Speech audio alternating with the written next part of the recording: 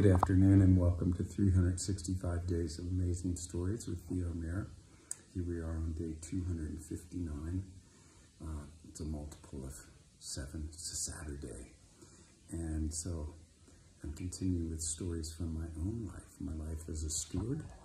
And the last week I was talking about volunteering and how important that is, in my opinion, in regards to learning new things. And what a wonderfully free way to do so. Volunteer your time. You can learn a lot of stuff. So I talked last time about getting on board the Hispaniola and going out fishing on its maiden voyage, albacore fishing, and then also meeting these two boat builders, Danny Malone and Tom McCurvey, and they they were building a house, which is when I really started learning how to use carpentry tools and cut things. Even though my cuts weren't so good, I was working for free, so it didn't matter so much. But I wanted to share with you one story about Tom and Danny working together and how cool it was to be friends with them. So I worked on a lot of boats back in that time period. So I had a dive business, and I also worked a lot on wooden boats, painting them and doing bright work. And there was one guy that I worked on his boat a lot. He had a beautiful wooden boat called Vim, and this was for Steve Gann, who was an amazing sailor and who won the Master Mariners race up in San Francisco, I think at least twice with Vim. It's a cool little boat. And I used to do the paint job on the hull. I used to hoist myself up the mast and varnish the mast. In fact, it was basically with Steve who I first really got into working on boats, which I should tell that story as well. Somehow he found out about me. He asked me if I could repaint a hatch for him, the hatch of Vim. And I said, sure. And so he gave me the hatch to do the job. The truth was, I didn't really know quite where to begin. I knew I could do it, but I didn't know quite how I could do it. And so I immediately went over to the chandlery, the place where you got parts for boats and chains and zincs for propellers and anchors and anything you needed, paint. I went over there. Jimmy Womble ran the chandlery at that point. I can't even remember what it was called. And he had a guy working for him, Jack. We called him Captain Jack. And Captain Jack used to skipper, he was captain of Tavega, the Tavega. The Tavega was the tall-masted boat that was owned by Stanford University back in the day. When I was a student there, they didn't have it. It would have been really cool to get on board that ship because it was a tall ship. It was a square rigger, and they sailed all over the place on it. I guess, you could be a student. I think they did, marine biology off of it, and who knows what all else. So anyway, I went to Jimmy Womble's and talked to Captain Jack, and Jack told me exactly what to do in order to take care of that hatch and paint it properly. So I took it home and, with a sander and hand sanding and doing all this, I got the bright work done, I got the painting done, and I charged Steve for half of my hours because I felt like it wouldn't be fair to, charge him for everything because I was just kind of learning. And after Steve saw the job that I did, because I did a freaking good job on it, he was like, he hired me to take care of them. All the bright work, all the varnish work on the wood, all the painting, top sides and the bottom paint. So back in that day in Monterey, there are two wharfs, wharf number 1, wharf number 2. Wharf number 2 was considered the commercial wharf. There was places where they processed squid and fish there. It's the place where we came into with our first load of fish on the Hispaniola after 22 days out at sea. Which was pretty cool. Our hold was completely packed. We had fish on deck. And it was quite a big deal to be the first boat in with albacore that season.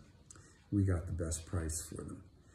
Anyway, so the other wharf was wharf number 1. On wharf number 1, it was like where there were restaurants, there were fish markets, and there was a place where you could haul boats out if they weren't too big. And, oh God, Favalora, I can't remember, Tony, I think it was Tony Favalora, ran the boat hoist. And so I had them hauled out, and I was redoing the bottom, and there was a fishing boat that had been pulled out that had sprung, it had some cracked ribs.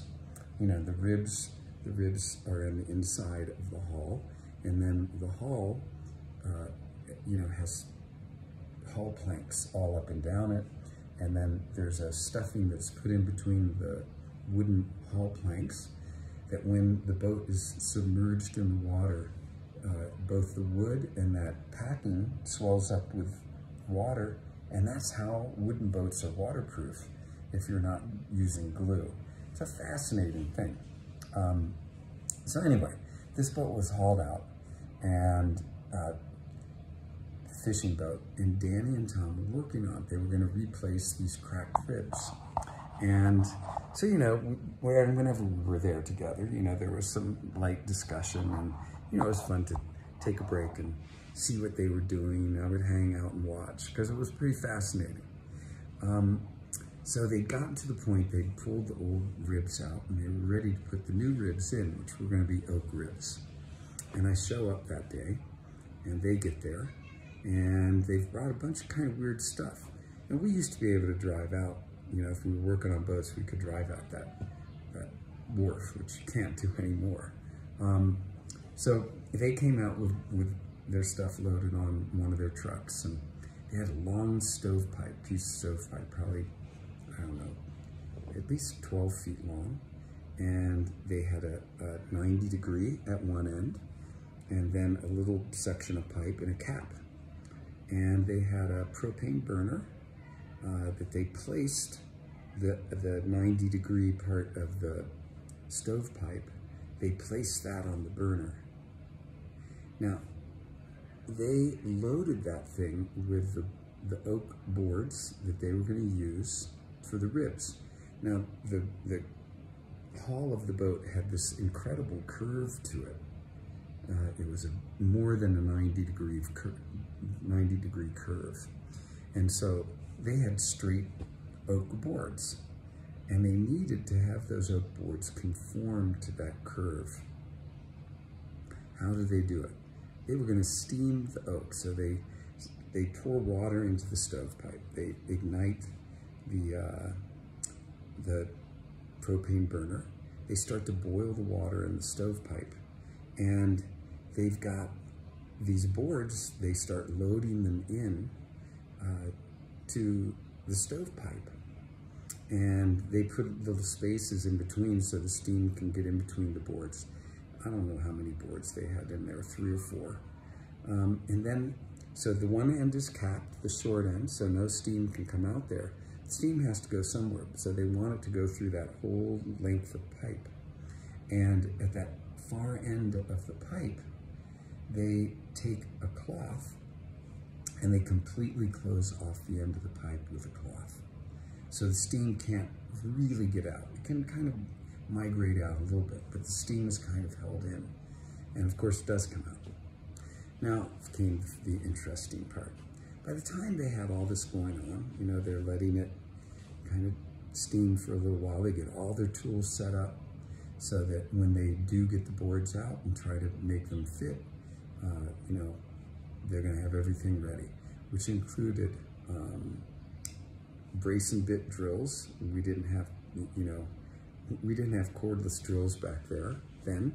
They could have used a power drill, but they had a brace and bit drill because you want to go really slow with a wooden boat plank. You can't go through it, and you're done.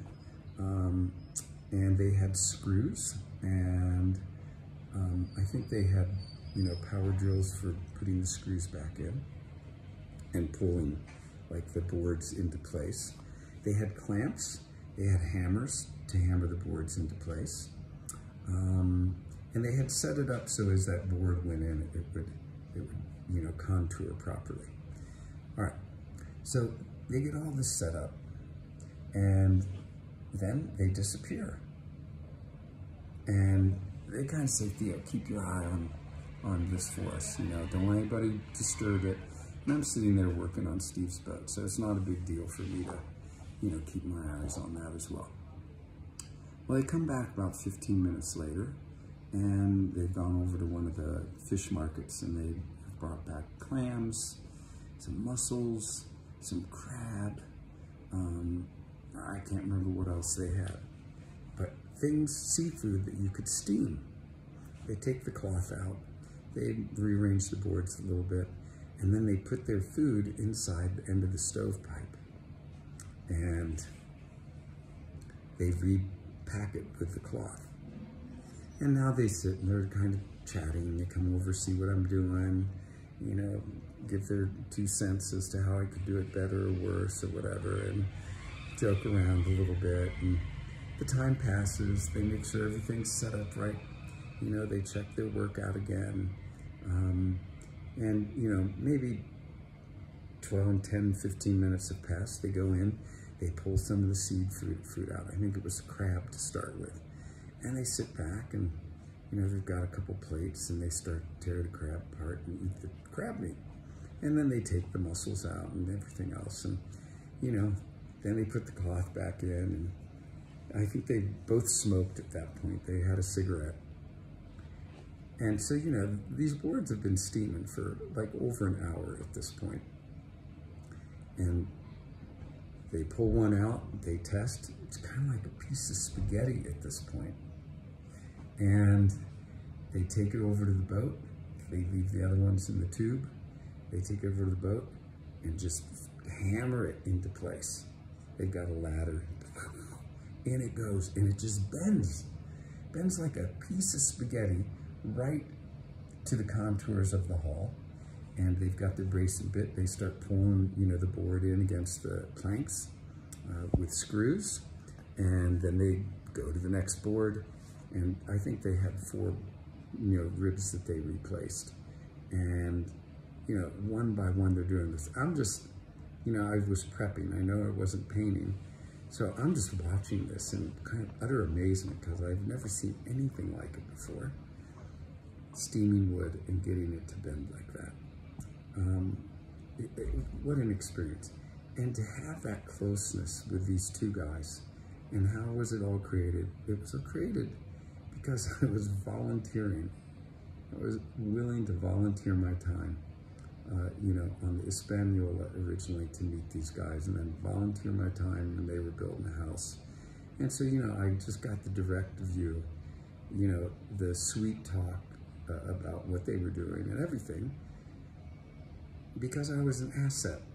I was an asset to them, and had endeared myself through my volunteering of time. So that was pretty cool. Those days of being on a boat, it brings me also to something that was done back in the day that I did with 2 of my boats that I own, 2 sailboats, called careening. Now, I checked with the harbor, because I sold my boat about 3 months ago. But I checked with the harbor if I could careen that boat. Of course, they said no, because careening involves hauling your boat up on the beach and then doing work on the boat while it is beached. Really cool practice. Not many places you can do it anymore. But, you know, I used to do my bottom that way. So next week, I'll talk about careening boats, and we're going to continue with the theme of volunteering, because I had a number of other experiences that were incredible from volunteering. Okay, thanks for joining. Have a good rest of your day. Bye.